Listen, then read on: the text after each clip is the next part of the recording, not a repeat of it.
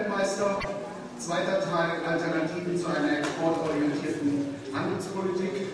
Ich hoffe, alle hatten eine erholsame Pause, sodass ihr jetzt wieder neu einsteigen kann bis 8:15.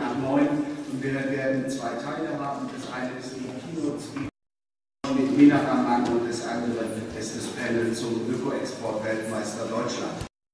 Ich habe noch eine Ansage zu machen, und zwar habt ihr eure Hausaufgaben nicht gemacht, nicht gelernt, weil das Problem war, oder der Punkt war, dass wir uns gewünscht hätten, dass aus den Workshops 1, 2 Thesen, Forderungen herauskommen würden, die wir dann auf große Plakate kleben könnten und die wir morgen bei der Abschlussaktion dann verwenden könnten.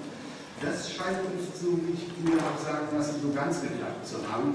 Von daher gibt es jetzt dort draußen ein paar Stellmeldungen. Wer eine schöne Idee hat und sagt, das fände ich toll und das sollte da stehen und das sollte dort auch sichtbar werden, der mag das einfach als Vorschlag da eintragen. Das wird dann morgen in irgendeiner Form übertragen, vielleicht nicht alles, je nachdem, was die Leute so hinkriegen, auf größere Wände, sodass wir dann nicht ganz ohne Forderungen bei unserer Abschlussaktion dastehen. Das wäre nett, wenn ihr euch da beteiligen könntet. So, wir haben heute Morgen begonnen und haben einen Blick auf die EU geschaut, hatten dann eine Reihe von Workshops und ich möchte jetzt dazu einladen, einfach mit uns zusammen einen Blick aus dem Süden zu wagen. Wie sieht eigentlich Exportorientierung aus einer Südperspektive aus und findet man das eigentlich nur gut und was hat man sich darunter vorzustellen? Das sind Fragen, die Meena Raman uns einführen wird in einem ersten Teil heute Abend. Meena Raman kennen vielleicht einige von euch, von Ihnen. Meena Raman kommt vom ver.di. Sie selbst arbeitet in Genf, weil sie sehr viel zu WTO und Handelspolitik arbeitet. Auch das Büro von ver.di ist eigentlich in Penang in Malaysia. Da kommt sie her. Und sie war bis vor einigen Jahren noch Präsidentin von Konferenz International. Und der deutsche Ableger davon, den kennen bestimmt alle, das ist nämlich der BUND. Und sie ist im Moment noch im Vorstand von Konferenz International. So, herzlichen Dank. Thank you very much for coming and being here with us. And the floor is yours. Thank you so much. Dankeschön, Michael. Great. Guten Abend. Did I say it right? That's as German as I can be. It's really a privilege to be here. I think largely because I feel very at home with many of our friends of the German groups who have campaigned on many issues of trade with us. And so it has been a coming together of people who are very committed to seeing a different world.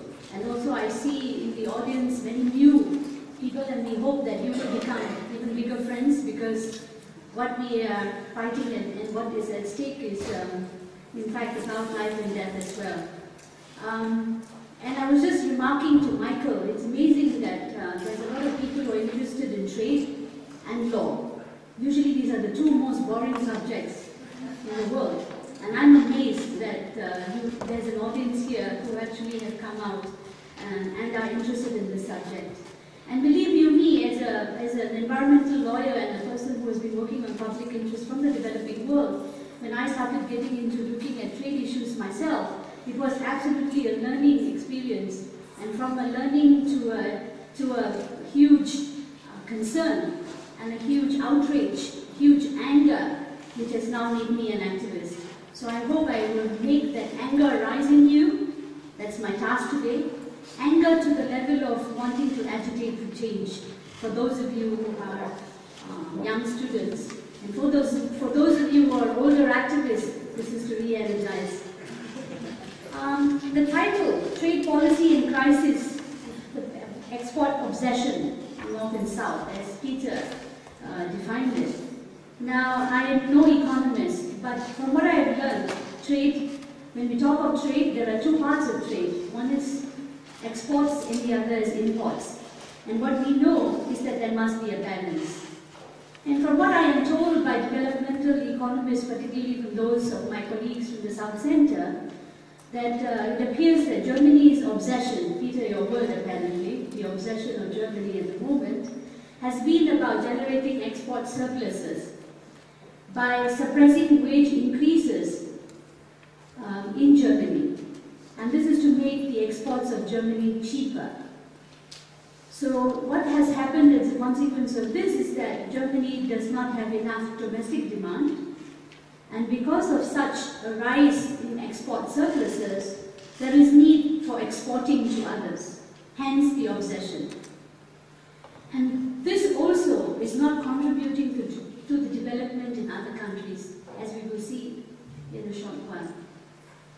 And this is also part of the European Union trade strategy, as we talked about this morning. For those of you who were not in that session, John Hillary from World One very clearly articulated the fact that the European strategy is basically about European corporate interest and about market access, and he even called it neo-imperialism.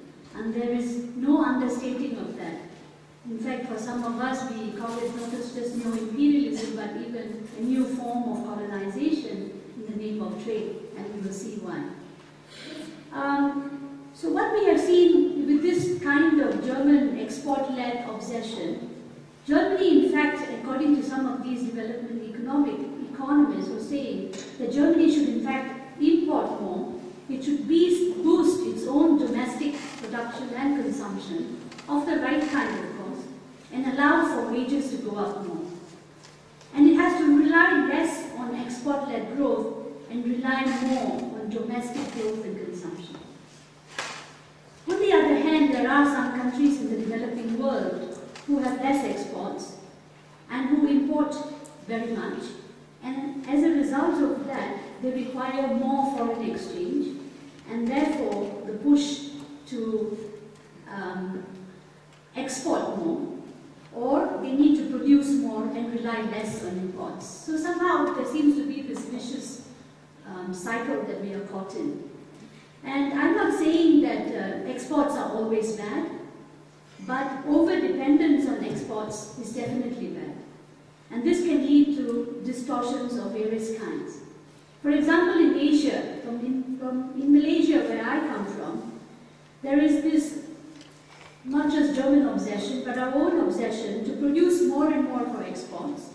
For example, timber and agricultural commodities, where this takes place at the expense of lands, where we take away more and more lands from food and turn them into agricultural commodities, or we convert forests upon which indigenous peoples rely on, and we disrespect their rights, and we turn them into commodities for exports. And many of these countries, like mine included, many of such countries, do not need to depend on exports. But we could produce our own food. But instead of doing that, we are importing a lot of food. Africa, for example, they are also importing loads of food products. And this is particularly dangerous and devastating for Africa because of the highly subsidized imports which comes from Europe. And we will talk more about that later, how the trade policies actually lead to that. Many of you already know this. And so what we see happening is that the call actually for many developing civil society movements and so on is that there is need to promote local production in agriculture, that we need to ensure food security and livelihoods. Some people are using the term food sovereignty increasingly. Part of this is included in the notion of land reform, agrarian reform, where people have, farmers have control over land and resources, that developing countries be allowed to have subsidies for agriculture, allow for credit, allow for policy space to allow for all this to happen. It's really strange that in the world that we are in now, developing countries are increasingly having to be locked into loss of policy space. When they have the capacity to determine how they want to move, there are international forces and international agreements which are moving them in the wrong direction and lock them into policies which does not allow that policy space, as some of us know. As we know, the World Bank and the IMF had destroyed food production in large parts of Africa. the structural adjustment policies of the World Bank and the IMF basically pushed for reduction in tariffs of agricultural production. And once these countries got free from the IMF or the bank, we thought that the problem would be over, but no. The problem has resurfaced in the form of what is called the economic partnership agreements. And they are driving tariffs down. And we will talk a little bit more of that, because what the EU so-called economic partnership agreement with Africa is actually pushing the reduction of 80% of goods in Africa down to zero. And this is really the destruction of African agriculture and industry. And in developing countries, the export model of development was actually introduced through the IMF and then the World Trade Organization, forcing liberalization, importing more, leading to push for more exports, and the need for foreign exchange. So how do the trade rules do this? Through the World Trade Organization, through the free trade agreements, through the economic partnership agreements, and they lock in this export obsession and liberalization, and do not allow for policy space to develop for the right kind of policies that are needed. So if we look at the existing trade policies being pushed by the World Trade Organization and the bilaterals and the EPAs, you really get very angry.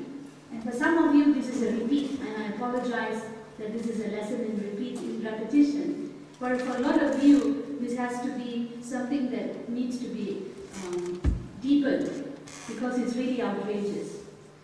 And the Doha round of the World Trade Organization, some say that we should conclude it as fast as possible. But many of us from civil society and movements in the South and many developing countries are saying this is anti-development. The current Doha development round, as they call it, was never called the development round. But it was the EU and the United States, the developed countries in particular, kept saying Doha development round. And we call it the Doha anti-development, because it's anything but development friendly. Just to give you some of the few examples, if you look at the agriculture negotiations, I understand there was a workshop which was full of people this afternoon. And basically, this is one of the most outrageous of all negotiations. If you look at the domestic subsidies, this has been one of the most controversial aspects of the agriculture negotiations. As we know, the agriculture agreement of the World Trade Organization has a loophole. It allows developed countries to increase their domestic support by shifting the subsidies from one box to another box. Some of you may ask, what's wrong with this? What's wrong in giving subsidies to agriculture? Nothing is wrong if you don't export it and artificially subsidize it and create prices which are lower than the production costs. And this is where the problem happens. So what has been happening in the agricultural negotiations is basically cheating, what many of us call shifting from one box to the other in the name of what they call from trade distorting to non-trade distorting. For instance, the EU is relying extensively, and it did rely extensively, on the use of the blue box, which are considered to be less trade distorting than what they call the amber box. But significantly, there is a rise in the use of the green box subsidies, which is supposed to be not trade distorting, but this is not true.